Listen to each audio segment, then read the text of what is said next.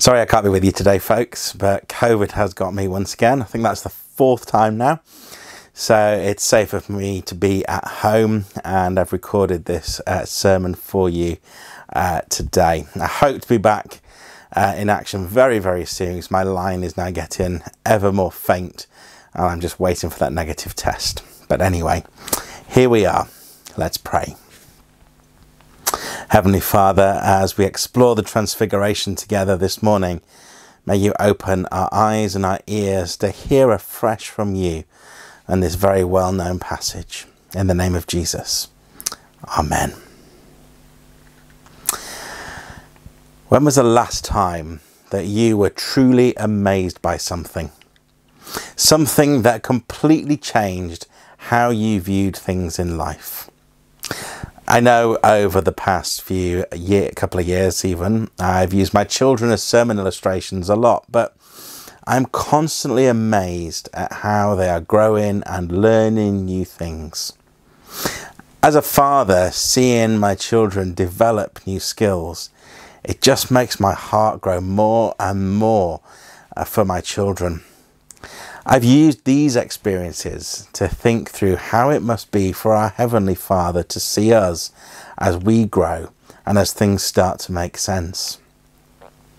I remember sharing with you a few months back a tweet that said something along the lines of, when a new scientific discovery is made, God sits back and says, "Now you know how I do that." What about the last time God amazed you? Have you seen a miracle recently? Has something happened in your life that's made you realise God has been involved? Perhaps it's been a difficult week, but you've had a sense of peace through it all. Perhaps you've been unwell, like I have, but God has been by your side, helping and guiding you through. Perhaps you've had a really good week, and you've sensed God urging you on. Well, traditionally, when we read about the Transfiguration, the usual line for a preacher is to go down the line of mountaintop experiences and valley struggles. I'm not going to do that today, though. However, the Transfiguration is one of those very well-known stories in the Gospels. It's easy to overlook it as, well, yeah, we know that story well. It comes here in the Gospels. We know what happens, so why do we need to hear it again? Well, we do know it well, but that doesn't mean there's nothing left for us to learn from hearing it and exploring it once again. In the same way that we know the Christmas and Easter story really well, we always learn something new each time we hear them. And I believe that the Lord is wanting to speak to us through the Transfiguration today. So I'm going to take a different approach this morning than the usual mountaintops and valley lows, because I want us to consider the Transfiguration as one of those times when God shows up in an extraordinary way and reveals more of himself to Peter, James and John. Essentially, here we are taking those moments of amazement that I talked about at the start and cranking them up a few notches on the scale. If we dig back into the Old Testament, we read about various events like this, when the veil of ordinariness is drawn back and the fuller reality is disclosed. All those times when people encounter God and God is nearby, also known as a theophany. Now I imagine not many, if indeed any of us, have ever experienced anything quite like the Transfiguration. Most of us don't in our lives. The early Christians didn't either. They didn't see these wonderful, fantastic events. Yes, of course, they saw miracles. We see miracles. They saw signs and wonders. We see signs and wonders. But we don't see anything quite like the Transfiguration. It could be easy, therefore, to discount that it happened and perhaps say it was a hallucination of Peter, James and John. But it's in the Bible. Therefore, it carries significance for our faith. When something like this happens, it is hugely important and life-changing. Often, when God speaks to us, it's because we need to take note of what he's saying. More often than not, he's been trying to get our attention in so many other ways. And then he finally goes, look, will you just take note of what I'm saying to you, please? The Transfiguration normally appears in the lectionary the week before Lent begins. And I think it's significant for the church as we start to look towards the journey to the cross, which begins on Wednesday and takes us through the next 6 weeks. Indeed, in Mark's Gospel, where we had the reading from today, it comes in the second half. Now, Mark's Gospel is a gospel of two halves. The first 8 chapters telling us of Jesus' ministry over 3 years, with the mark and sense of urgency where he keeps repeating, and immediately Jesus did, and immediately Jesus did. But then we get to chapter 9, where our reading is today, and things slow down, and we start that journey towards Holy Week and the cross. Peter, James and John were going to walk that journey with Jesus, not knowing about the death and the resurrection that we know about when we read this story. So on the mountaintop, Peter, James and John see something incredible that will help them through all that is to come.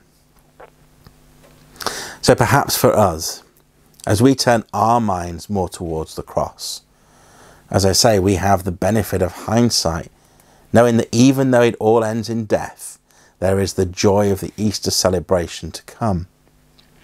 And I think in some ways, we often miss the fact that the disciples did not know what was going to happen. If we try to think how Peter, James and John must have felt at this moment, I'm not surprised that Mark says they were so frightened. I think I would have been too in that situation.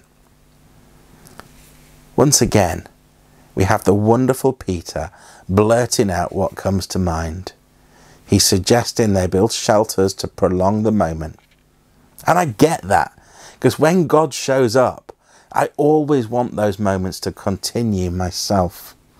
But God knows how much we need, what we need, and when we need it. And it's the same here in this encounter with God. He knows how much Peter, James and John could handle. So what can we learn from the Transfiguration though? With humility, I want to think about this event not just from a human point of view, but from God's point of view. So far in the Gospel of Mark, Jesus has, metaphorically speaking, led the disciples up a high mountain with a new view of God's kingdom. There have been extraordinary actions and puzzling but profound words as Jesus has explained what God is up to.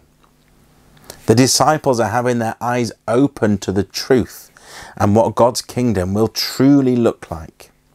But those who don't see continue to look.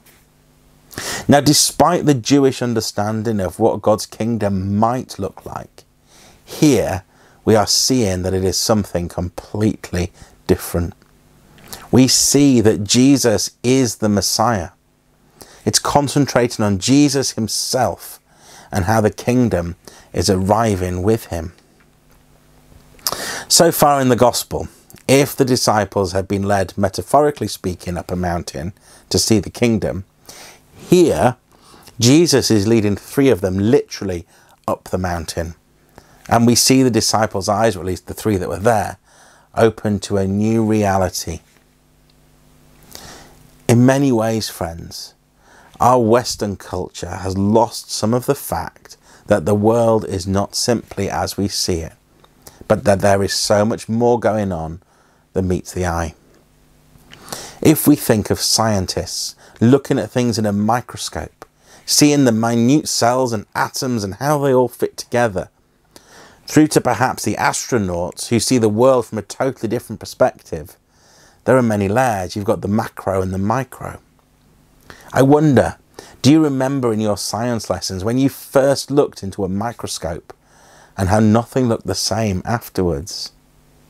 I imagine that's sort of how Peter, James and John must have felt after the transfiguration had taken place. They'd seen something new and they could never go back to the old. What about the significance of Elijah and Moses appearing? Well, Jesus is continuing and completing the tasks of them both.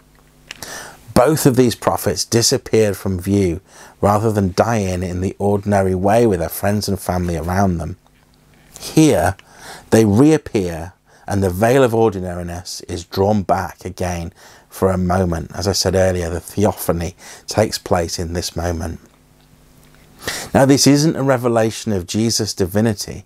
As if it was, it would make Elijah and Moses divine too. And that's not what Mark is trying to get at. But what it is it's likely a sign of Jesus being entirely caught up with, bathed in the love, power, and kingdom of God. In many ways, this is showing us that Jesus isn't just fantasizing about God's kingdom, but he is speaking and doing the truth. It gives us a clear sign that he is indeed the true prophet and Messiah. This is further confirmed with the affirmation that Jesus is God's Son, whom he loves. It links us back to Moses and Elijah, who are vital in preparing the way, and now Jesus is here to finish the job. With the transfiguration, we discover once again that the way had been prepared for Jesus by the prophets of old.